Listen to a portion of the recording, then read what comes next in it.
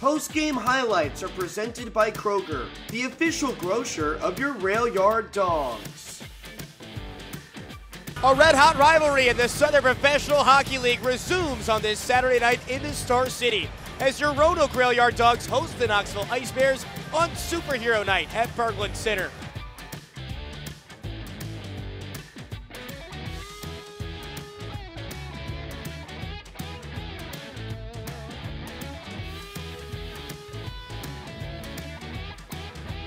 Levesque's got a breakaway chance, backhanded, goes right around Rodebush, and he scores. 17:39 to go in the first, and Knoxville leads 1-0. Roanoke just completely lost sight of Levesque. He was wide open. And now we're gonna get a scrap. It's Josh Nidenall taking on Cole McKechnie. Nidenall quickly takes him down, and he's smothering him down on the ice. Oh my goodness! Josh Nidenall's first fight in 2 seasons. And Cole McKechnie was not avoiding that. Nidenall will clean up those hands and get this crowd on its feet.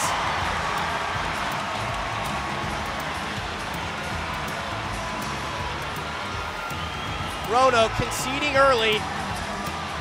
A bit of the juice out of the crowd.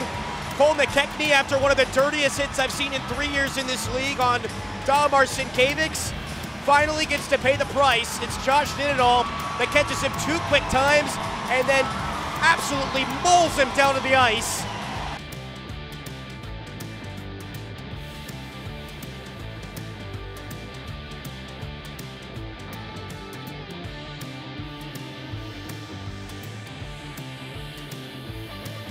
Down to McDade, far goal line. McDade dragging towards the net, backhand, he scores! Owen McDade backhands it top shelf, and we're tied 1-1 with 5:24 to go in the first. No problem, Owen. He gets his 9th of the year. Dropped up for McDade. McDade shot, he scores! Owen McDade, a back-to-back score from him. He's made it 2-1 with 4:25 to go in the... Oh yeah, baby. Owen McDade rips it glove side.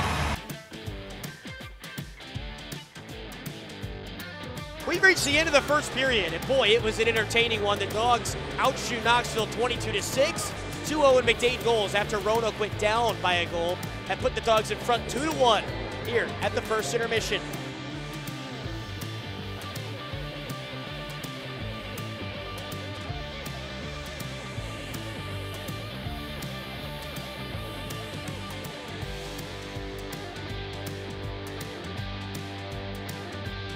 Stanko won the draw. Center point, Roach's shot, he scores!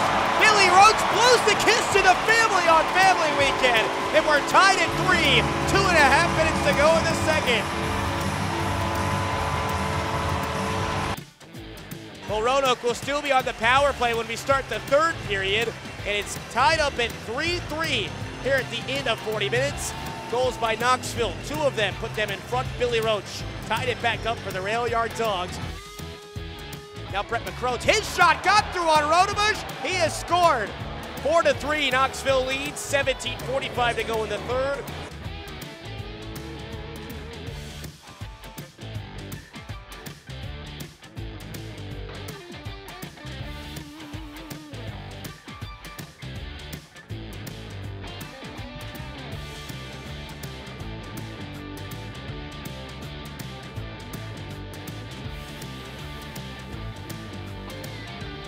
There's going to be a penalty coming as Alvo got knocked down.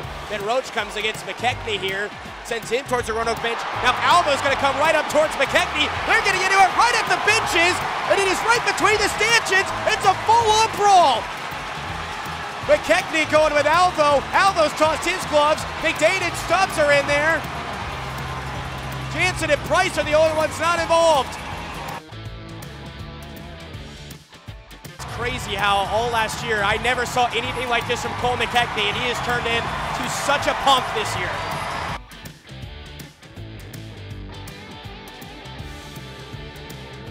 Now Stanko, right wing circle, he scores! Roanoke on the power play has tied this game at 4 with 1:33 to go in regulation.